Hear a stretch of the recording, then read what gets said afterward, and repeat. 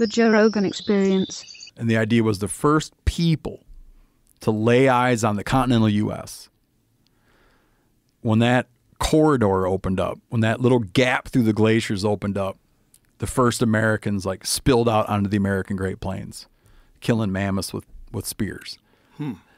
As all this new information has emerged, the dates don't line up anymore. So we did a hunting history episode about this very question of how and when and who were the first people to enter the continent, right? And now that was called the ice-free corridor hypothesis, but it's been made more and more untenable by finding these super old sites. For a while, the oldest site we knew about in the New World was this site called Monteverde down in Chile. So if people came in at the Bering land bridge, why is the oldest known site of human occupation all the way down in Chile? How old is it? It's somewhere around 13, 14. But what about those New Mexico footprints that are 22,000 years old? Again, yeah, it's clouded in the picture. There's a lot of the dating. Yeah. The dating on that is clouded. But anyways, it's like antiquity in America is much older than originally thought. Right. So, and then there's now currently the oldest site is on the Columbia River drainage, near a place called Pittsburgh Landing. There's a really old site there, and it winds up being that it doesn't line up with the idea of people entering this ice-free corridor, because like when was it open, when was it possible to pass through? But now you have all these older dates, and then people are even starting to question the validity of the idea of like that this corridor opened when they thought it did. So now the fashionable idea, it seems rock solid, and we filmed much of the episode up at our fish shack. There's this theory now called the Kelp Highway, that you had this pretty stable environment all along the Pacific coast, and it was defined by kelp beds, enormously rich in fish resources, enormously rich in shellfish, right? And that the first Americans were a seafaring people. And all that shit about what glaciers are melted and not melted and when this and that corridor and land bridges open was a moot point, because these were people that just came down the coast and they knew how to survive in that kelp marine environment. And they went south and went south and went south, and things remained remarkably similar, and with like great speed, all the way down the coast. So also there's people in Chile. Wow. And instead of this idea that people came into the Great Plains and then spread to the coasts, it's that people came down that route. And you know that really old site, the currently oldest like ironclad, absolutely accepted, academic consensus accepted site is that Snake River site, or on the Columbia drainage. That they came down the coast, and then the continent was populated by people who just followed these major rivers, these salmon runs and stuff. Coastal fishing people migrated up these rivers following fish, and then turned into, over time, became these mammoth hunters and these interior grassland hunters. But their genesis was in these seafaring people, and as people came down, they kind of filled in. So you go to like, you know, the Tlingit or the Haida, right, that live along the Alaskan coast now, like that's their ancestors, right? They were perhaps people living that way in those places were the first people to enter the continent. So my time machine would be whatever the hell day that was. That's what it would be. To see that, man. Because picture, like, you know, picture being the first person or the first group of people to see a continent. Yeah.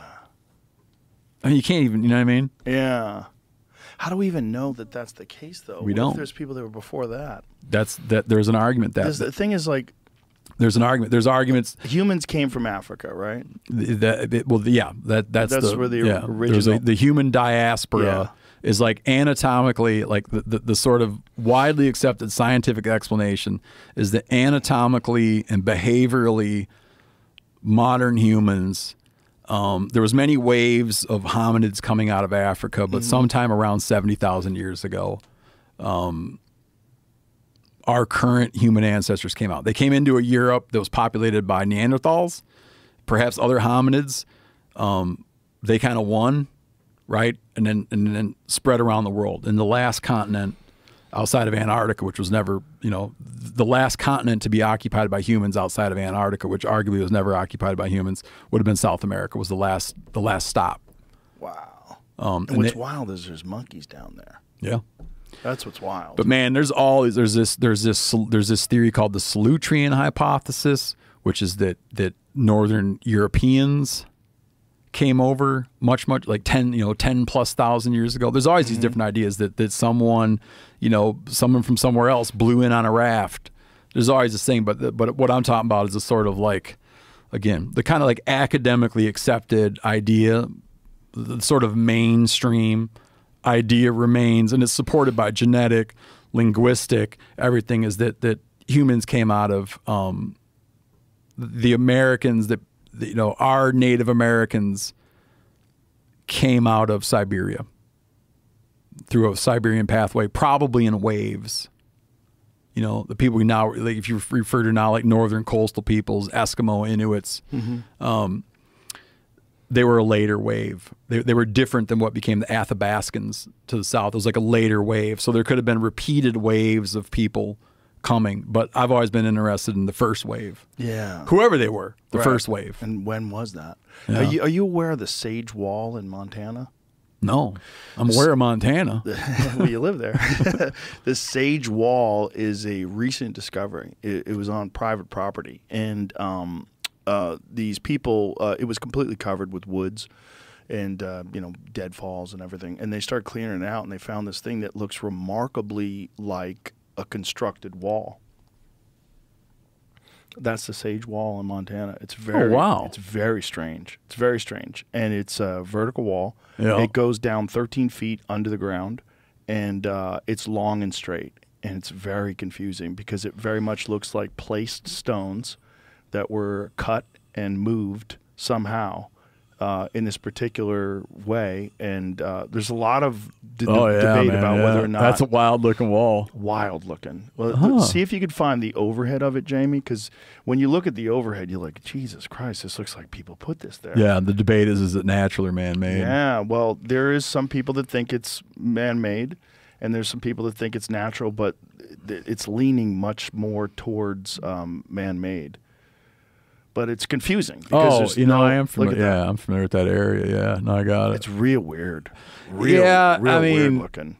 There's a lot of natural formations. Yeah, because you get fissures in rocks that are filled from volcanic activity. Yep. Sure, it's puzzling. It's definitely. Maybe we'll do an episode on that. I think we will. Well, this gentleman right there, see that guy down there with the beard, Jamie? That's the guy. I think it's Wandering Wolf on. I think that's his name on YouTube. Yeah, Wandering Wolf. He's been studying this for a while. Please ignore his nose ring. Oh, is that what that was? I couldn't tell if he had a bug or if that was a nose ring. Nose ring. But like, this is crazy. It's crazy because they're flat and straight, and they look fairly uniform, and they look like they're cut into position. Yep. And there's also a bunch of these, like where they would grind things. There's these posts that sit out that look like they're carved outside. That are similar to a lot of stuff they find in South America, around like Machu Picchu and stuff like that. It's very, very weird stuff. Well, because if that was made by people, who and when and how? Yep. Yeah.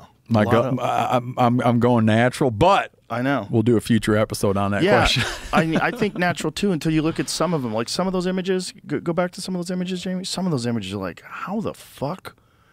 Like they're so flat and straight. And look at that. That isn't from that angle. It's insane. From that angle, you would no doubt look and be like, "That's a man-made wall." It looks very stacked.